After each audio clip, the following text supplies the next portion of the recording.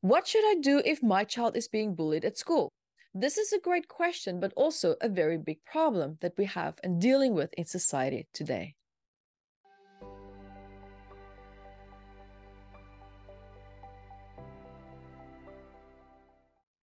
Hi, and welcome to today's topic, why is my child being bullied at school and how to deal with it?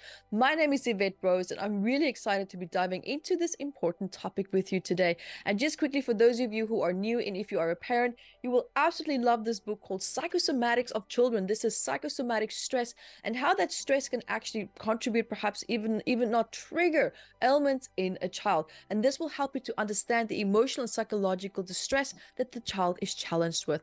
And of course, we also have for the parents, for adults, 679 medical ailments for adults and the psychosomatic stress of that.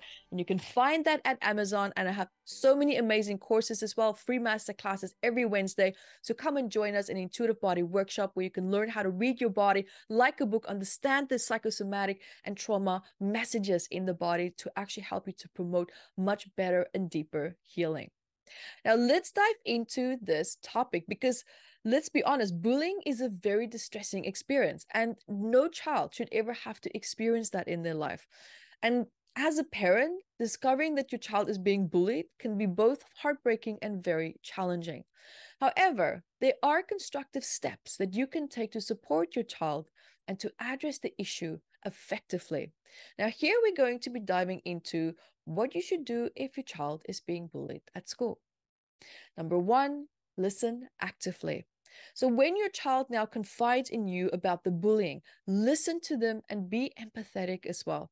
Give them your full attention and avoid interrupting or passing judgment or getting overly angry when they try to express themselves. Because when they are expressing themselves in that moment, they feel tremendously vulnerable, awkward, maybe guilt, shame, and tremendously powerless.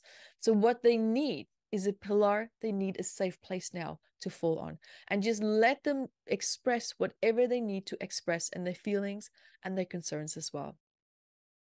Next is to then reassure your child, right? So reassure them that they're not going to be alone and that you are there to support them and there to help them. Because the worst thing for a child to feel is when they're being bullied, as that there's no one to go to, because they feel shame. They feel guilt because maybe they're being bullied and they feel that it's their fault. One thing that I've learned working with children, and especially with my child, with little Zaya, is I try to relate to them. So of course, I've also been bullied at school. It's something that I can relate to as well. Maybe not to the same certain extent as her, but absolutely I've had my fair share of it. And I would say to her, I've also been hurt like that one time at school, and it didn't feel good and I felt really sad, but I realized it wasn't my fault. And I talked to the teacher, and the teacher really helped me and she listened to me. So when I did that, she realized that it's not because she's doing something wrong. It's not because it's just happening to her. I made myself relatable.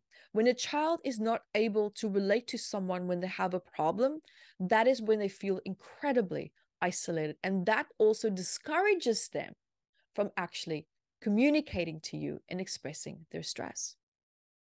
Another point also to do is actually document the incidents, the time, the date, everything that's happened, and encourage your child also to document that as well, right? Especially the moments when it's happening, and especially the descriptions of what happening, where, what, and how, and even witnesses that was perhaps standing there or who saw it.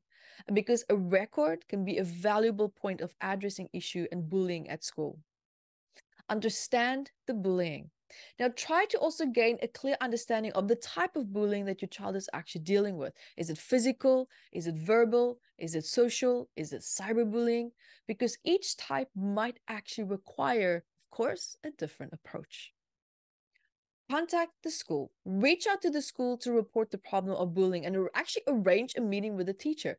A phone call is not enough these days. Face-to-face interaction tends to be actually working quite well, because if you take the time, you show up there, you're serious, you want this problem to stop, you are committed to work with the teachers, you're committed to work with the child to help to bring calmness and peace in the situation if needed. Get the school to arrange to meet the bully's parents and for you perhaps to come together in a room. It's best to actually do this through the school and not directly with the other parent, because this can actually escalate into even more argument, exasperating the bullying that your child might experience.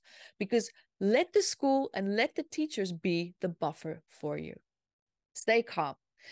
This is one thing that I had to learn when I found out that, my daughter was also being bullied a little bit at school. She would come home, and it was 3 days in a row where she would come home from school with bite marks on her arm, her back, and her leg, where it was bleeding. You could see the clear teeth marks and the blood underneath her skin, and where it also punctured her skin. That's how hard another child bit her 3 times in a row.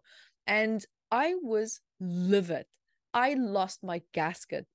Luckily, it happened at the house. I was so upset, and I took photos, and I also documented everything, and I sent it to the teacher. And I said, if this happens again, then I would like to have a meeting with the school, and I would like to have a meeting with this child's parents, because I want to understand what's going on here.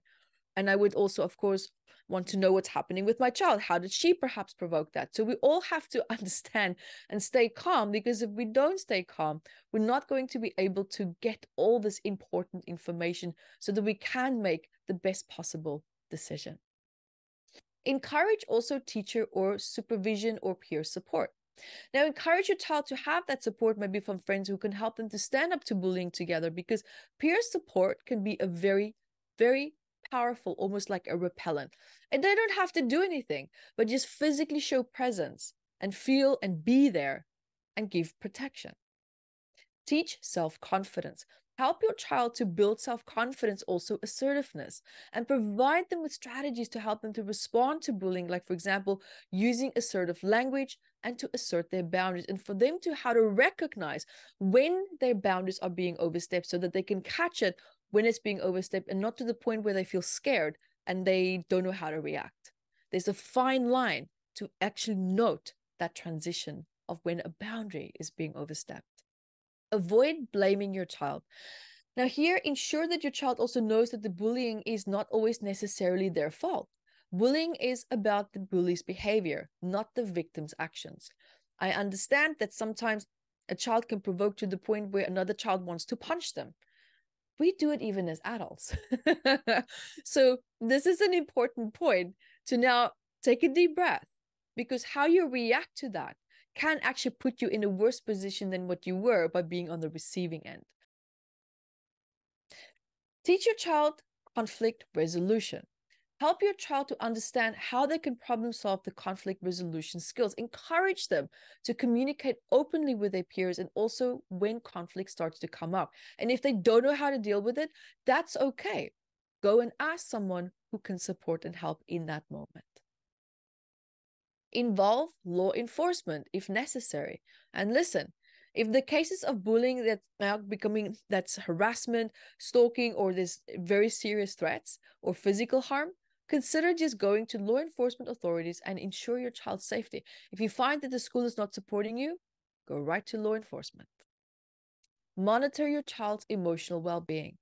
It's very important that if you know that your child is being bullied, keep a close eye on your child's emotional state. Look for signs of depression, anxiety, or withdrawal, and seek then support and help if needed.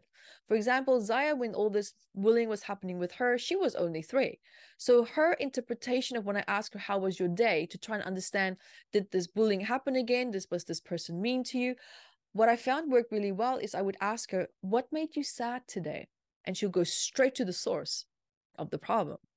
And I'll ask her, what made you happy today, to bring the balance back. So I constantly check in with her every single day to see how she's doing and how she's feeling. And I observe how she interacts, how she communicates, any change in behavior as well. I keep an eye on that. Know your rights. Here's what's very important. Familiarize yourself with your legal rights regarding bullying laws and also regulations, because every location will normally be different, because then you will know when, how, and how far you can push certain actions when needed. stay involved. Continue to stay involved in your child's school life and attend school events, maintain open communication with teachers, and also monitor their progress. Get to know your kids, the kids' parents, who are they dealing with, who are they interacting with on a daily basis, where they're playing, just to know and understand what is happening in their daily life and what it also looks like. It helps to create a stronger bond and a greater understanding for your child as well. Now, something that I really love is to celebrate success. So celebrate your child's success and their achievements and recognize their courage in facing bullying and praise their resilience and how well they're also handling it, and the constant reassurance that you are always one step behind them. Thank you so much for joining me today, parents. And until next time, be the light that you are.